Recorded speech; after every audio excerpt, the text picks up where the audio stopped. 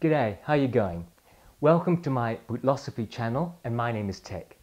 I'm on Wadjuk country in Western Australia, and I recognise the traditional custodians of this land. In this video, I'm going to talk about the Goodyear Welt construction method that you hear about so much when you learn about boots. Something a little different this time. You're going to test my drawing skills.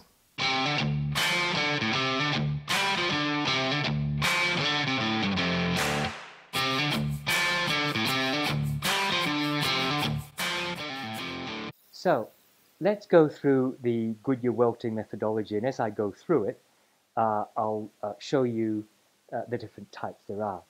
The first thing that happens is the bootmaker will take out a last, which is, this is what this is, an old vintage one that I bought from an antique shop. And to start off with, they'll put an insole, and then they'll stretch the uppers down the last and tack them in. So what it will look like in cross-section will be the uppers doing that sort of thing with an insole already placed on the inside, not necessarily sewn to anything at this stage. Now, the Goodyear welting method uses a Goodyear welt, which is basically a strip of leather that goes all the way around the boot, and that's or part way around the boot, 270 degrees. And I'll talk about the difference between the two. And that welt forms a little bit of a barrier. So what happens is that strip of leather in cross-section will look something like this on the two sides.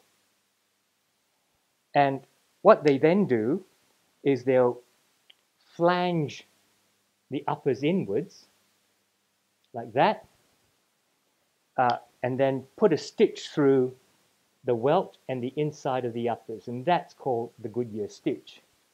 Interestingly, it's at this stage where we can deal with at least one of the controversies, which is this insole.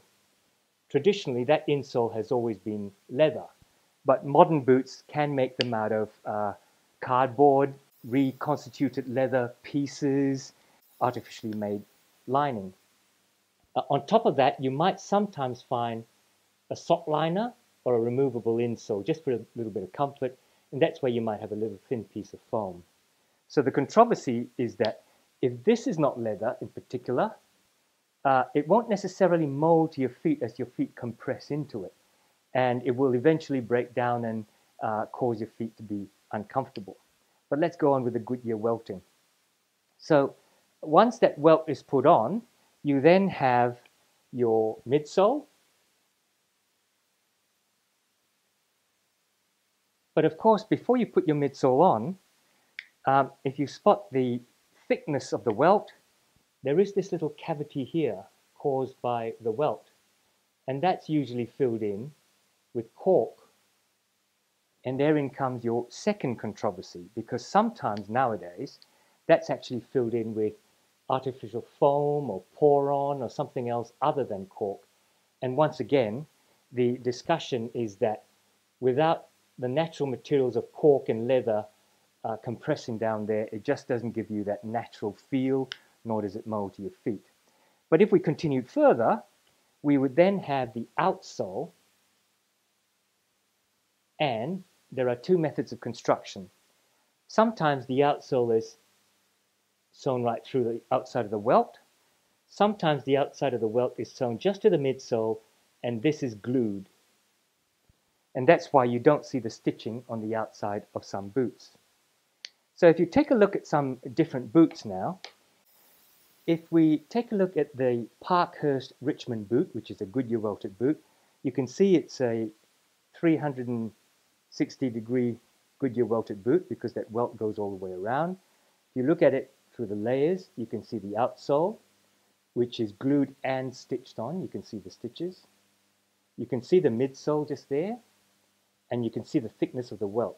I'll talk about this flange in a minute. So you can see that the welt separates the sole construction from the uppers.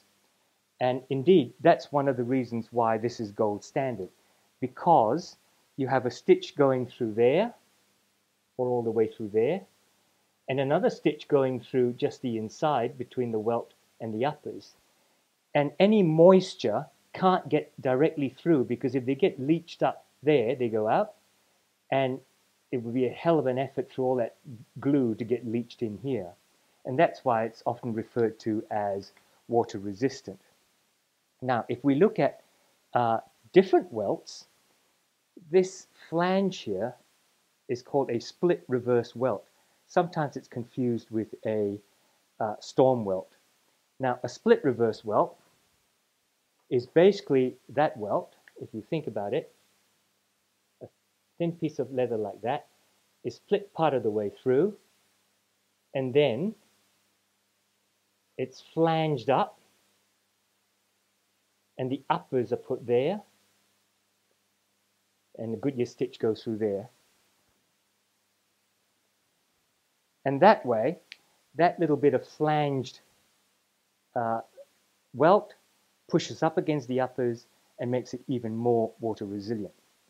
Now, the difference between a split reverse welt and a storm welt is that in a split reverse welt, you can see that the edge of the leather is actually quite raw because it's split. It's the edge of the leather. A storm welt, on the other hand, like on these tailor stitch boots, you can see that it's actually finished.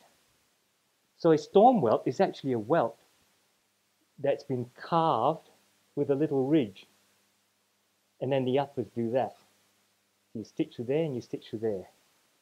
And again, because that's actually carved as opposed to being split, you get a nicely finished edge there. I hope you can see that. And it flanges up and again increases water resistance. A normal flat welt, like on these Grantstone diesel boots, does not have that flange. It's just flat and it's sewn all the way through. It's similar to these. So that's the difference between the welts.